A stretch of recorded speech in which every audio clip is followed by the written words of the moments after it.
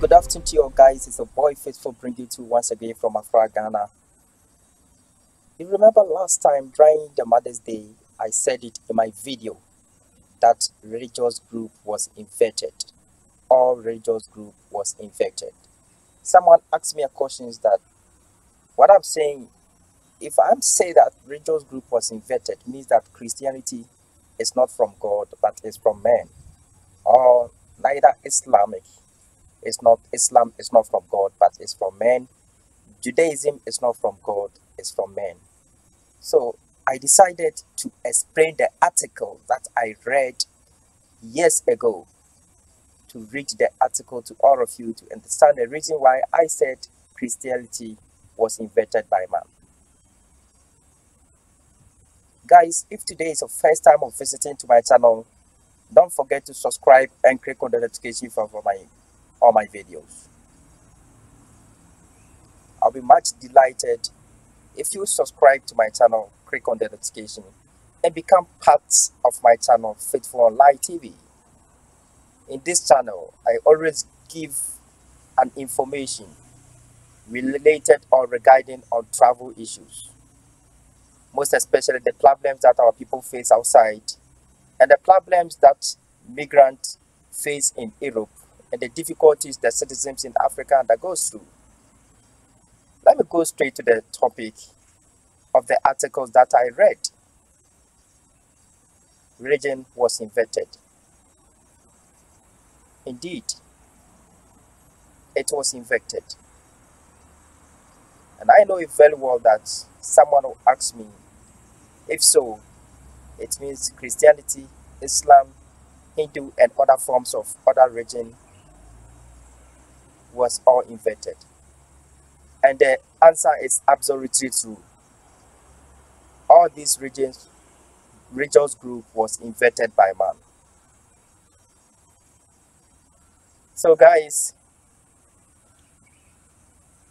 after listening or watching this video, I hope you understand the reason why I said all religious group was invented by man.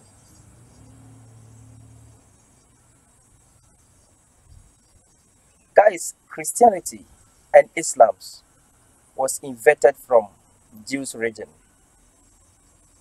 When you divide this into two, you get the religions or the principles or the worship or the doctrine of the Judaism religions. The Old Testament talks a lot about the Islam religion. The Old Testament talks a lot about the Christian religion, which is combined to the New Testament. There was a day when I met a certain Jewish rabbi, and he told me that God wants everyone to be who he is. You don't need a religion to be saved. What you need is to be who you are and be sound-minded. Respect every creation which is being created by God. Because once there is a creator, there is a creation. God born us for all of us to be free thinkers. But we have been programmed by a group of people. The same thing as we have been programmed by the coronavirus. For example, if I was born into a Muslim family, like I'm a Muslim, the same thing I was born into, a Christian family, and I'm a Christian. When we put Christianity and Islam down, both of us, we believe in God. Then, what about all of us believing in God has caused a big problem or grudge between us? Muslims are fasting, praying, looking for followers. Christians are fasting, praying, looking for followers. Meanwhile, everyone believes that they are worshiping the same God. Have you ever thought of it or think about this? Everyone dreams and thinks that he's going to the same heaven. If you are going to the same heaven, why do you compete your religion and impose it into your friend or brothers? This shows how Christianity was infected. Christianity or religious groups sound like a political parties.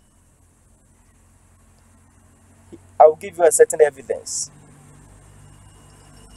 One evidence proves that religious was invented and imposed on people, most especially to Africans. is through the languages that they have imposed upon us. The first thing that we're going to talk about, like how the white program Africa and also part of the people in the world, is by imposing their language onto you. When I was in Arab, when I was in Middle East, all of them speak Arabic. They don't care of speaking English. English is nothing over there. Why? The reason is the Saudi Arabians believe themselves that they have Islam region and they are the founder of Islamic region. Therefore, they respect their language, the Arabic. If you meet someone, you have to say Salaam alaikum. If you did not say that, the person knows that you have disrespected him. Why are we into a grudge? Why are we handling religious group in politicizing each other?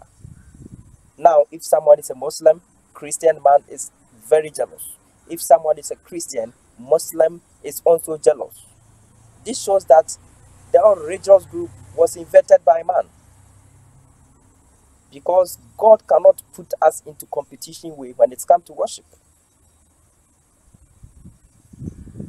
Do you get what I'm saying? Think of what I'm saying very well. If you can think about it very well, you get the concept of what I'm trying to explain to you. There is a creator. There is a creator.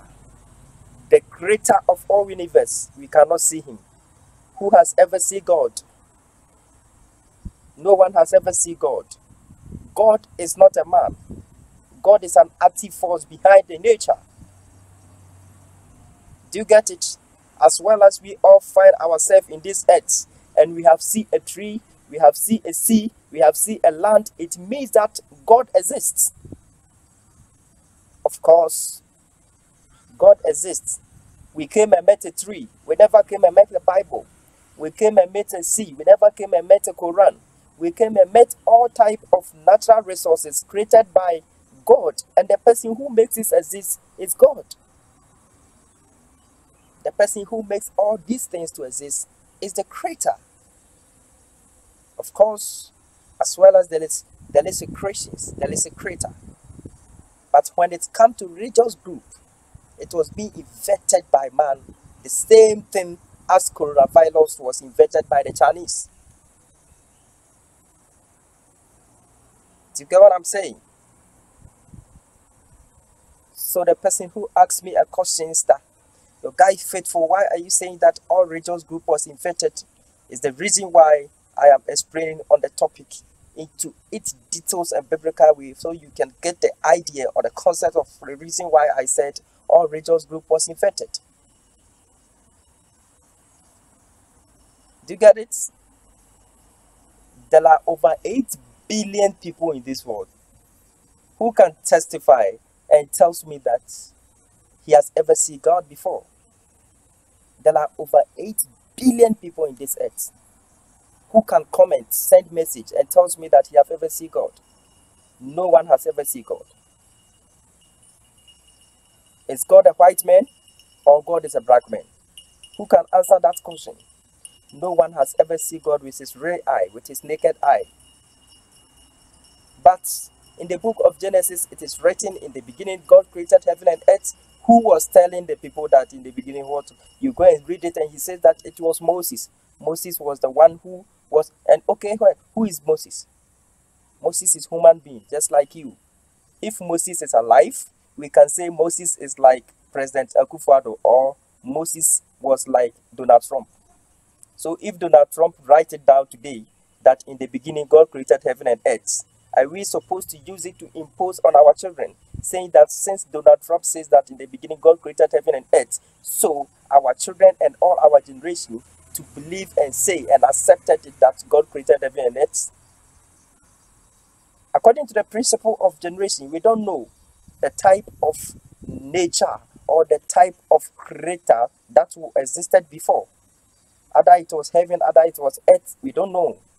So these are some of the things we're not supposed to think about and make it bothering us too much, saying that in the beginning God created heaven. I think these things is in need, but to the extent of essence, into a biblical way to human life, we are meant to love each another.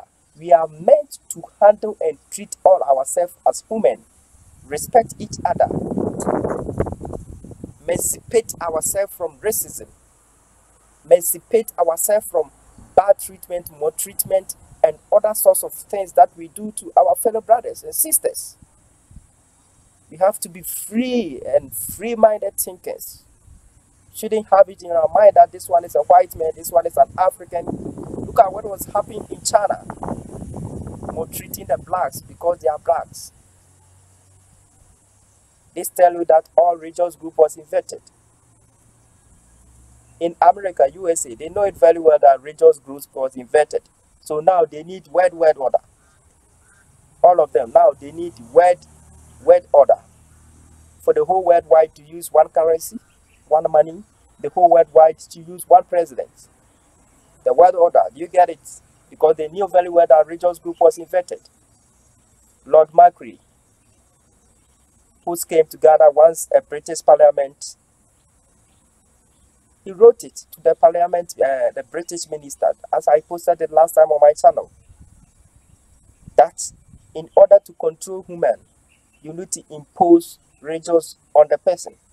That is what is happening. As a result, majority of the Africans we're being ruled by the Christians, and now we are Christians. Happened that it was the Islam Empire who established or dread in Africa, like majority of us are Muslims. Do you get it? I don't think the son of a sheikh will be a Christian. The son of a sheikh in Saudi Arabia will be a Christian. The son of a sheikh must be a Muslim. And I don't think that the daughter of a pope will be a Muslim. The daughter of a pope must be a Christian. Why are we into competition? We are into competition because if the Islam regions control the whole worldwide, the Islam empire become the dominated one. But if the Christians religious group control the whole worldwide, the Christian empire dominated to rule the whole humankind. And it's simple, it's split. So if the Buddhism or the Judaism or the Hare Krishna control the whole worldwide, it means that the Indians are ruling the whole human. This is why they are in their vice versa to tell human that evangelize for my religious group. So if you are there killing people because of your religious group, if you are there maltreating someone because of your religious group, you are doing this for your own selfish interests. Because all religious groups were invented by man, but not God.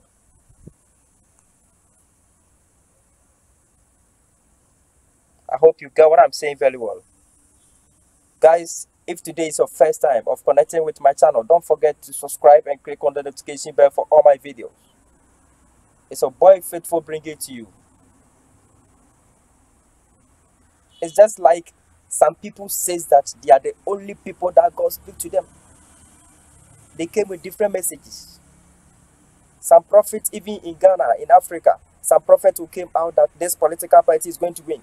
But at the end of the day, the political party will not win. Is it a prophecy? Is this a prophecy? Now we are facing a big problem. We are in the challenges of coronavirus. All religious group is asleep.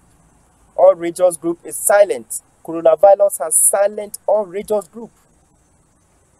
So how can the Islam religion tells me that their God can heal?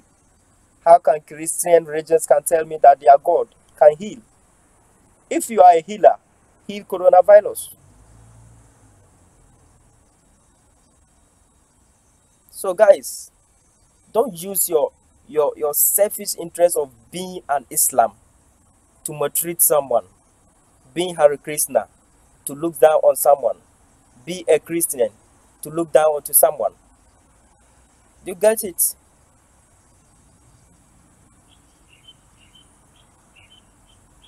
In this world,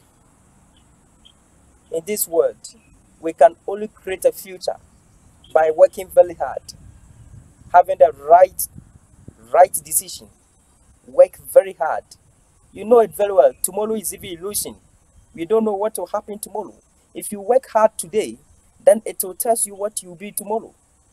If you work very hard today, 20 years ago in your life, 20 years ago or 10 years ago or 5 years ago, Either you'll be rich or you'll be poor. It doesn't determine by religious group. It doesn't determine either you are Muslim or you are Christian. Either you'll be rich or you'll be poor. Depends on your effort. That is why you can't predict a future. You can never. No one can even predict a future. The future is today. Future is not tomorrow. I watched a certain video whereby the United Arab Emirates president, King Mohammed bin Zayed, he was saying in United States, in America, that he wants Emirates to develop now. He wants Dubai to develop now, but not tomorrow. When I watched the video, I was shocked. This is man of integrity. This type of leaders is what we need in Africa. You have to start to think of developing Africa today, now, but not tomorrow. So the agenda of 2060, the agenda of 2050, the agenda of 2040, it can only be fulfilled when we work hard today and start thinking of religious group. This one is a Christian, this one is a Muslim, and this one is that. Of course, we need a moral lesson. Reading of the Bible is very good. You can read the Bible, you can read the Quran, but you have to take it as a moral lesson. Don't take it as something to impose on your brother or sisters. God will build your nation. God will build your life. That is what the doctrine of Christianity says. God will build your life. God will make it for you. God will heal you. God will do this. You will only build your nation by working hard. You only build your nation by putting good rules, working hard, implementing your constitution. Africans, it's time to set out to implement the constitutions and to stop depending on and this and that and that and using doctrine to rule yourself. Why all this? Words are powerful. Words are very powerful. The words we speak today determine our future. So if two or more people gathered and pray, planning and thinking of their prosperity, words are powerful. But words of coming together to pray, it works only 3% in our lives. As a human, your work is to put more effort. The government in Africa doesn't support its citizens. The government in Africa doesn't give money, source of finance to its citizens to establish. You just go outside there and you see some young people working hard under the sun. There is so many land over here that the government can build industries and give this mechanic, transfer all the mechanics to that places. They are finding things difficult and yet you are expecting Africa to develop. How will the youngest not travel to Europe? They will do that.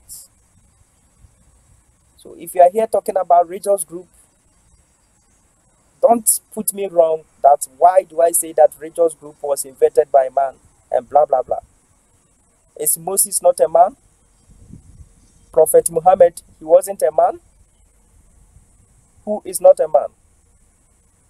Even Jesus Christ, according to the doctrine of Christian, he was born as a human. Is Jesus also not a human being? So your effort will determine your future. Africa need more effort. The whole worldwide. If you want to develop or you want to progress, you need more effort. You work hard. Then your future will be flourished. That is how the world is. Even the most wicked man on earth, if he works very hard, he will gain and make it. Last time I was telling one of my friends that I will go and we have to go to Ajamai and establish in Ajamai and do farming job in Ajamai. I was telling one of my friends, let's go to Ajamai and do a certain farming work. My friend told me that she was having a certain land. I said, yes, invest the land into farming and you make money. Making money today doesn't depend on Allah. Making money doesn't depend on Allah. Making money today doesn't depend on God. God has already bring us to this earth. It's you and I, our duty to work very hard to achieve our goal. To work very hard to get developed. Our words will create the future. Then we have to work toward it. So if our words create the future for us and we refuse to work toward it, we will still remain poor. We live in the world of choices. We live in the world of choices. So if someone chooses to be a Muslim, or someone chooses to be a Christian, someone chooses to be Hare Krishna, someone chooses to be Buddhism, someone chooses to be traditionalist, no matter what a person chooses to be, let a person be. Don't use your religious groups to impose on the person. Don't use your religious group to impose on something. There is nothing called future in this world. There is nothing called future. Your future determines today. Your future determines what you are doing today. If you work very hard and you know how to keep your money, you know how to manage your own affairs, you'll be flourished tomorrow. That is how it is. No money, no life. Do you get it? Our decision, our action, our thoughts, our words is what creates the future for us. Tomorrow doesn't exist, though, my friend. Tomorrow is illusion. Tomorrow will never come in our life. Our tomorrow is what we are doing today. Our future is in our past. So what we are doing today will tell us what is going to face tomorrow. Africa, we are seeking to be united. Africa, we are seeking for unity. Africa, we are seeking to have one government. Africa, we are seeking, as what Dr. Kwame Nkrumah, the Ghana president, Dr. Kwame Nkrumah, yielded his strength, yielded his energy, wasted his resources, trying to seek the unity of Africa, for Africa to be one. It was not achieved. Now, some of the president has begun to raise the same issues that Africa have to unite, Africa have to be this, Africa, but you are not putting it into action. If you want Africa to unite, you want Africa to be developed, you want Africa to be one, you have to make it now. The decision have to take now, but not tomorrow. Enough of the talking. If you want to do something, start taking the decision and the action now, but not tomorrow.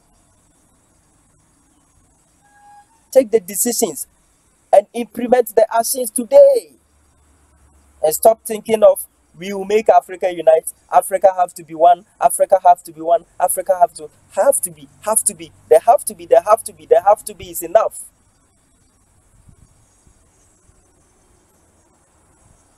Why all this?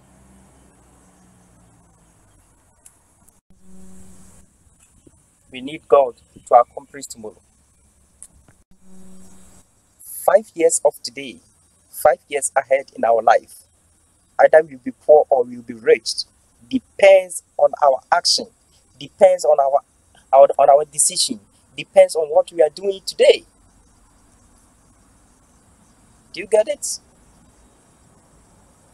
I hope you are getting the doctrine or the concept. You are getting the concept. Guys, you are welcome. If today is your first time of connecting with me, don't forget to subscribe and click on the notification for all my videos. It's your boy Faith who bring it to you.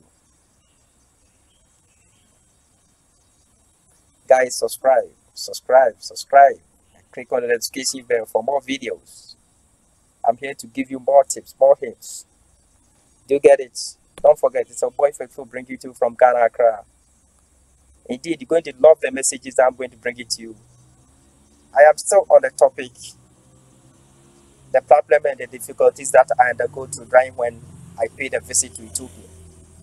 But this message or this video just is passing away. I just came to answer a message that someone sent to me. Guys, take note of this. If you read the Bible that all of us believe, if the Bible was not invented by man in order to extort money from people, or if the Bible was not invented by man as their job, we have pastors and the pastors are being paid. That is their job. Someone will ask me years ago, you were an evangelist. Of course, I was. But all my days that I was an evangelist, I never extorted money from anyone. I never take money from anyone. I'm the kind of man who used to be inside a bus and preach. As an evangelist, yes, I am. But I've never extorted money from anyone. No one can tell me that I collected even single dirham from him. No. Or single Ghana cedis, peso from him. No. I never do that. I never do that. But Regions Group was invented to extort money from even the poor, from the poor ones. Who tells me that the pastors are not being paid? If you are doing the word of God and you think that you are devoted, you are doing the word of God, why are you expecting a salary? Can you think about this? Can you really think of what I'm saying? The Bible says that gold and silver belongs to him. Gold and silver belongs to God. Gold and silver belongs to Allah. Then why do the poor give money to the pastors? Why do the poor ones, the church members, give money to the pastors?